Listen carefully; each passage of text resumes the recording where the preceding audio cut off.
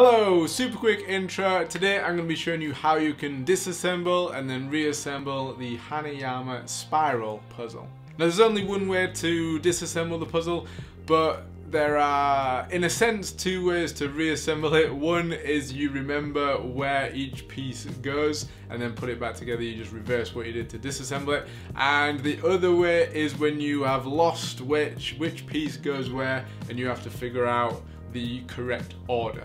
And to do that, you do need a little bit of information which we'll cover at the start. So if you're just here to reassemble the puzzle, don't skip through the first minute, 2 minutes, because there is key bits of information that you need to get the right order to reassemble the puzzle. So let's get straight on with it. Okay, so here is the spiral puzzle. Now before we get into reassembling it, I'm just going to show you around the puzzle slightly, or something that's important to then reassembling the puzzle. So first of all, if we put the spiral in this position, we want the piece with the Hanayama engraving on top of the spiral, and then we're just going to look around at a few things. So what you'll notice as we go around is this level at which this puzzle sort of drops down on this bit here is just about halfway. So that one's just slightly lower than halfway. You'll notice that this one is pretty much bang on halfway, or halfway down this puzzle. Same thing with here, we're slightly lower than halfway here, and we're about bang on halfway here. Now what you'll also notice is if we put the Hanayama piece not on the top, you'll notice that this piece here comes nowhere on, about a third of the way down, so we're not quite at halfway. And that is important in the solution to the puzzle, but more important in how we reassemble the puzzle, which will make more sense shortly. So to disassemble the puzzle, what we need to do is we're going to create the spiral here with the Hanayama piece on top, and we're going to show you this from the side and then from a bird's eye view as well.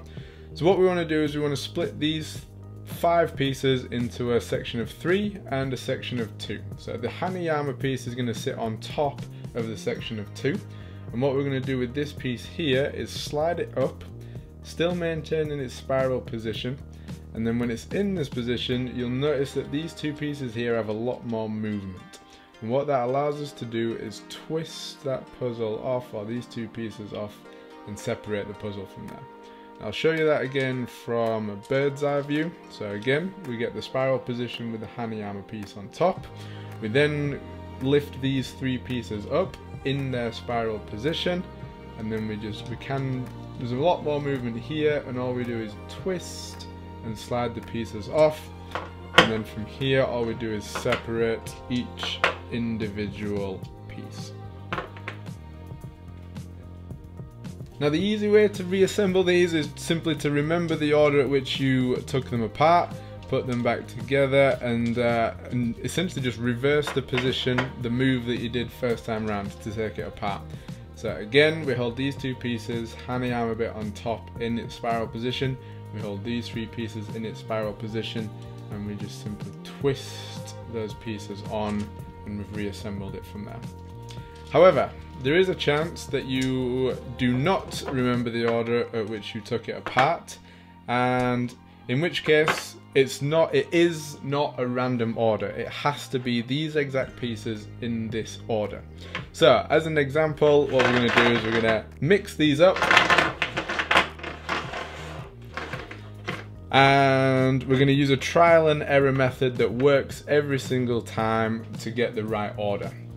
Now we're going to start with the Hanayama piece. Now what we looked at the start was how far each piece dropped down on the piece to its left. Now that is important that we remember that. So what we're going to do is we're going to start with the Hanayama piece, and we're going to first fit together the bit that goes to its, well, in this position, to its right.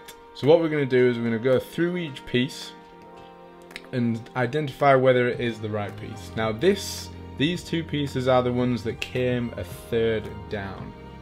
So it should, if we get the right piece, it should leave or go down to about this depth on the Hanayama piece.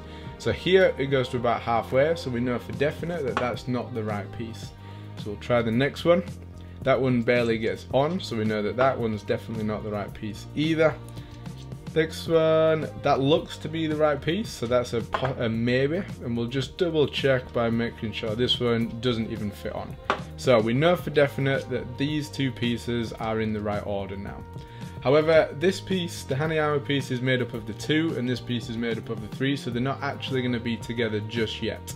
But now we're going to start. We've got the bottom of the section of 3. We're now going to build up and around using that same method. We're going to try each piece, and we know from the start that these pieces should drop to about halfway like it does here. So it's likely that this is the right piece, but we're just going to make sure by checking these other ones. So this one comes way too far down, and this one barely gets on it.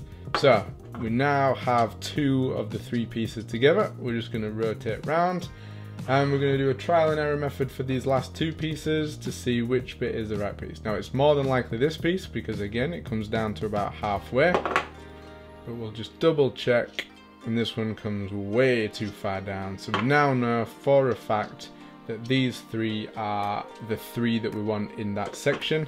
And just to make sure, these 2 pieces come to about halfway, so now we know for a fact that they're all in exactly the right order that we need. And it's important that you do it in that order first. So first of all, well, we'll put it back together first, so again it's that twisting movement on. But it's important that when you're putting it back together or figuring out which piece goes where, that you do these 2 pieces first and then work your way around clockwise from there. There are a few variations where it seems like it's right, but that final twist movement won't happen. So it's important that you get the Hanayama piece and the bits to its right, and then work your way clockwise around from there. And that is how you reassemble the spiral puzzle. So there it is as simple as that to disassemble and then reassemble the spiral puzzle. I hope that helped you out in some fashion if you did have trouble doing either part of the puzzle. And if you are a regular around here, you will notice that there is a different layout to the order of puzzles that we've done before. So mainly because we've run out of room to have it in the order that we did before. It's still in the same difficulty order, so we've got the easiest here, working our way up, and then working our way up to the hardest, the hourglass puzzle here. No doubt I'll have to reshuffle things about when everything becomes full in this new layout as well, but there we go. And as always, if you want to see more solutions like this one, or you want to see me struggle through solving these puzzles for the first time, then click my face here to subscribe, or you can go straight to some of those videos by clicking over there, and I will see you next time. Peace!